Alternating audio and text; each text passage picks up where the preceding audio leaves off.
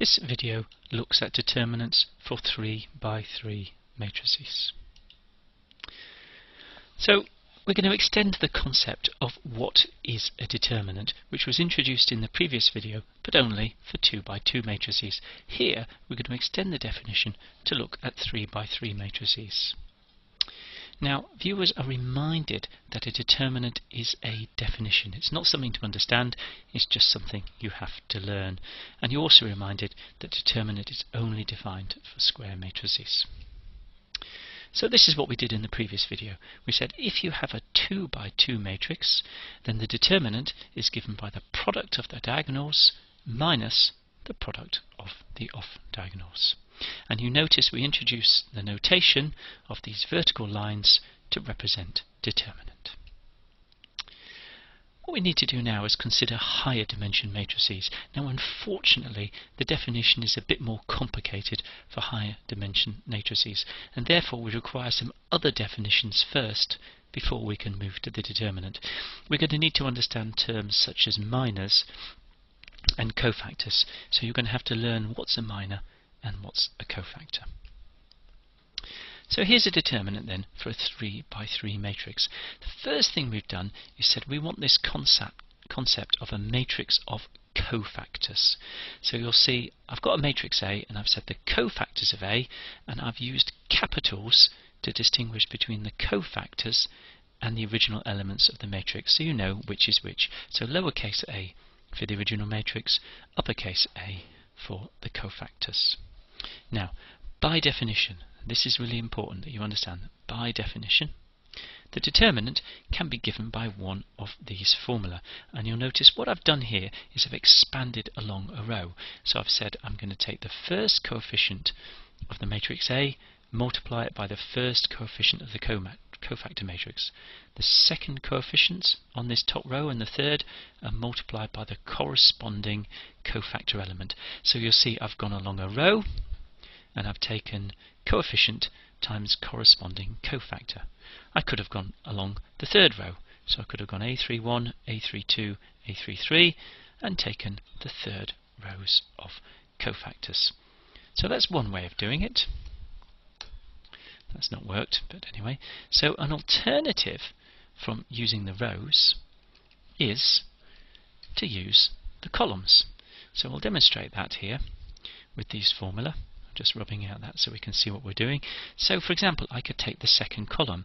I could take A12, A22, A32 and multiply by the corresponding elements in the cofactor matrix, and you'll see that's this formula down here. So you can expand along any row or any column, multiplying the coefficients in the matrix times the corresponding coefficients of the cofactor and adding them all together. And this is the definition of determinant. Now, I'm not going to prove that these formula all give the same result. You can take that on trust, but if you really want to prove it, you can multiply it all out later and you'll see that it works. So cofactors. We've obviously used the cofactor matrix here, so we need the cofactors to find the determinant. However, in order to get the definition of cofactors, we now need another definition, which is what is a minor. So we're going to go now to minors.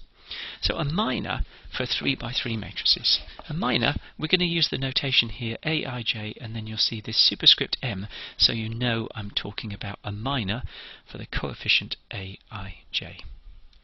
And what you do is you basically remove the relevant row and column, and this will be obvious after an example. So if I want the minor associated to A13, so that's A13, what I'm going to do is cross the column that A13 is in, cross the row that A13 is in, and see what I've got left. And that is the minor. You'll see this matrix here, A12, A21, A22, A31, A32, is exactly what I've defined to be the minor. Let's do a second example. What if I want the minor of A22? Well, I cross the row that A22 is in, I cross the column that A22 is in, and whatever is left, that matrix is the minor of A22. And you'll see here, it gives me A11, A13, A31 and A33. So a minor is simple as that. Cross out the corresponding row and column, and the minor is whatever is left. So, some problems. Find the minors for the positions 1, 2, 2, 3, 3, 1. So if I do 1, 2, so 1, cross out the first row, 2, cross out the second column, then I'm going to get A12 minor equals 8, 0, 0, 2. So next one, it says do the 2, 3 position. So I cross out the second row, cross out the third column, and I'm going to get A23 minor equals, and what have I got left? 3, 6, 0, 1. And the final example, the 3, 1 position. So I cross out the third row, cross out the first column, and what have I got left? A31 minor equals 6, 5, minus 1, 0. So minors. Minors are still matrices, and we define minors for each coefficient. Thus a 3 by 3 matrix is going to have 9 minors. Each of one is a matrix in itself, and each one is a 2 by 2 matrix. What do we need next? We need to understand this chessboard of signs. So before defining cofactors, we need a concept of signs linked to a matrix position, and there's a very specific way of doing this. We start with a positive sign in the 1, 1 position. So that's the first most important thing. You put a positive in the 1, 1 position, and then we notice that neighbouring terms must have opposite signs. So it becomes straightforward. So you can see the 1, 1 position has a positive, and from there I've just made sure that all neighbouring terms have opposite signs. So you see the signs toggle. We go plus, minus, plus, and so on in any direction. What you'll notice is the position ij is positive if I plus j is even, and it's negative if I plus j is odd. So now we can go and define the cofactors. So a cofactor, and you see here, is taken as the determinant of a minor, with the additional thing that we take the sign from the sign matrix. So let's look at A13. We want the cofactor A13. So first of all, we've already done the minor. We did that before. So the minor A13M is A21, A22, A31, A32. And if we want the cofactor, we've got to take the corresponding sign position, which you see here for 13 is plus, and therefore the cofactor A13 is given by plus times the determinant of this minor. And so the determinant of that minor is given here, the product of the diagonals minus the product of the off diagonals. So that's the cofactor A13. We can do a separate example here. Let's look at the 2, 1 position. So you can see the minor for the 2, 1 position is given here. You can see it's A12, A13, A32, A33. If I want the cofactor for the 2, 1 position, I have to take the sign from that position, which here is a negative, and then the determinant of the minor. So you'll see I get minus, there's a minus sign, I get the determinant of the corresponding minor. So here I've got the minus there, and then the determinant, the product of the diagonals minus the product of the off diagonals. And that's the definition of the cofactor. So, just a reminder then, what's the definition of a determinant for a 3 by 3 matrix? We needed the original matrix A, we needed the matrix of cofactors, and then we expanded along any row or column, coefficient times corresponding cofactors. And what we'll do is we'll demonstrate this definition with a few examples. So find the determinant using the top row expansion. So I'm going to expand along this top row. So what I need is the cofactors A11, A12, A13. So A11 is going to be given by plus times the determinant. Now, if I cross off the first row and the first column, I get minus 1, 0, 1, and 2. So that's going to give me a determinant of minus 2. So A11 is minus 2. A12 is going to have a negative position from the sign matrix, so I get minus into the determinant. Now I cross off the first row and the second column. I get 8, 0, 0, 2. So that's going to give me minus 16. And finally, A13 is going to get a positive from the sign matrix. I cross off the first row and the third column, and I'll get 8, minus 1, 0, 1. And so that gives me a determinant of 8. So the final formula is going to be 3 times minus 2 plus 6 times minus 16 plus 5 times 8. So that's going to be the determinant of A equals, and you'll see all I've done is plug the numbers into this formula up here. So you can now solve that. Minus 6. Oh, and this is going to be a painful one, which I will get wrong. Minus 96 plus 40. Different example then. Find the determinant using the second column expansion. So I'm now going to expand down here.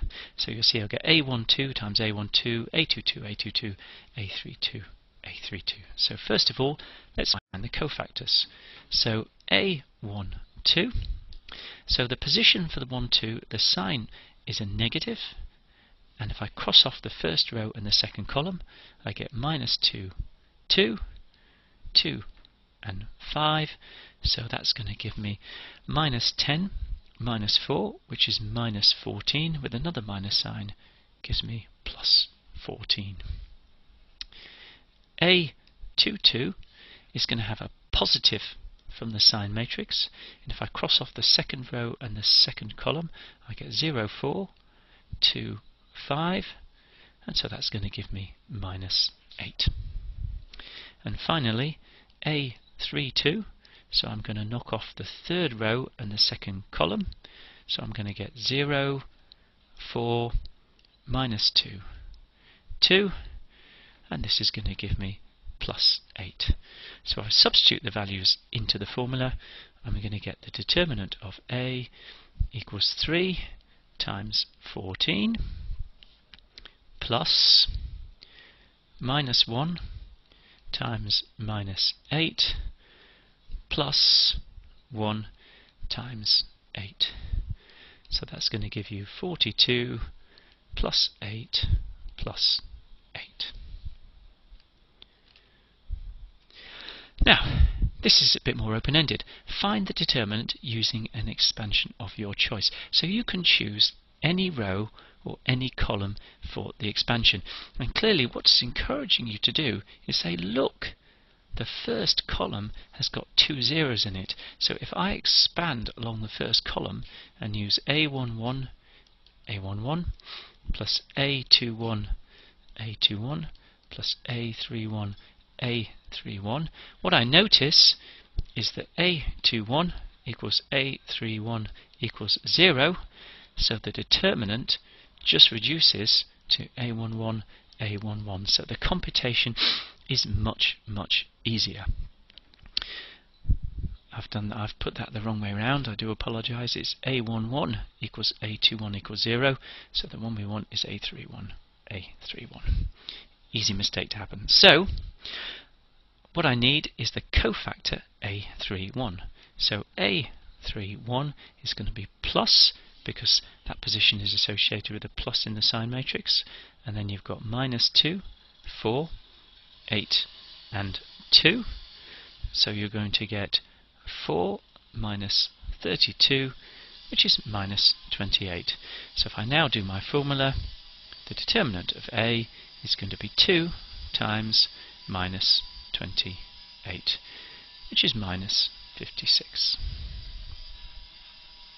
So in summary, we've defined a determinant for a 3 by 3 matrix, and the definition required some further definitions. We needed to understand the concept of a minor, the concept of a sign matrix, and the concept of a cofactor, because you need all three in order to do the determinant.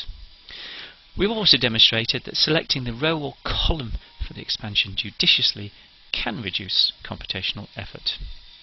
But nevertheless, in general, you'll begin to realise that calculating determinants for 3 by 3 matrices is somewhat tedious because it requires, in general, 3 2 by 2 determinants.